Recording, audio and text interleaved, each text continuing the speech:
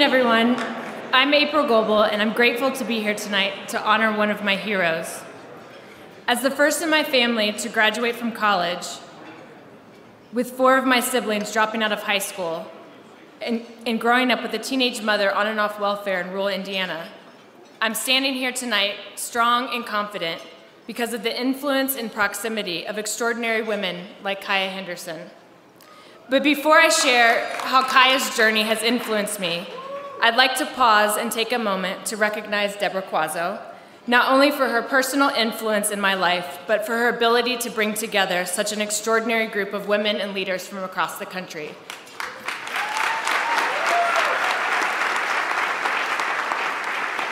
So back to Kaya. I first met Kaya Henderson in 1998 in Washington, D.C., my first year of teaching, when Kaya was the executive director of Teach for America. I can still remember Kaya standing in the principal's office at my placement school in Southeast D.C., Shad Elementary. A month before Kaya's visit, student records were burned in the parking lot, students were placed in the wrong grades, and the entire teaching staff and administration were fired. Our school was in complete chaos. Kaya was there as an advocate for our children and was there to demand change. She was fierce, she was bold, she was persistent, she was someone that I wanted to be like. Over the years, I would admire Kaya's impact on the children in DC.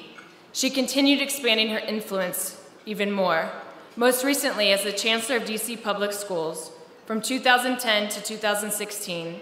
Under her leadership, the embattled district became the fastest improving urban school system in the country. Her tenure was marked, yes, that's a round of applause.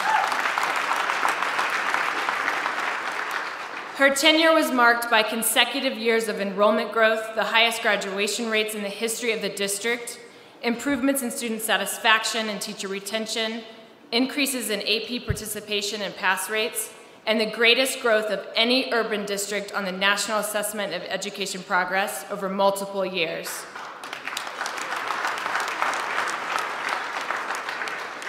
In addition to all of the other accolades we've heard tonight, for me personally, the one that stands out the most is the impact that Kaya had on the community where I began my teaching career. 20 years ago, there was not a path to and through college for the children that I was serving. But this past year, 100% of Ballew's senior class applied to college, the same community where I was teaching where the chaos was the norm. This took years of service, dedication, the vision of an innovative leader to create that type of change, both on a school and a district level. And rest assured, if anyone thinks that Kaya Henderson has taken a break, her volunteer work is incredible.